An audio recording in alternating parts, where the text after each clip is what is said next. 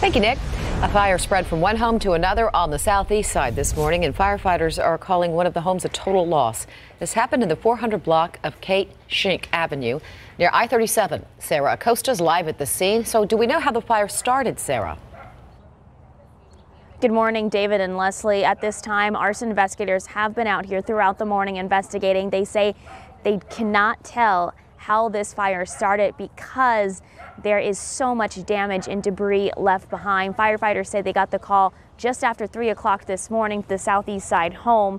When they arrived, the woman's home was taken over by flames. Starting in the carport, the fire had started to spread to her next door neighbor's home, where one man lived by himself. His home sustaining damage to the roof and attic, but he will most likely be able to go back inside his house later today. We spoke with the homeowner, Christine Cervantes, who describes waking up horrified and in shock for a couple of minutes before her neighbor called her to get her out. You know, he called me on the phone and said, "Your house is on fire." And like I said, I was just, I tried to touch the door like an idiot. Yeah, I know it's on fire, but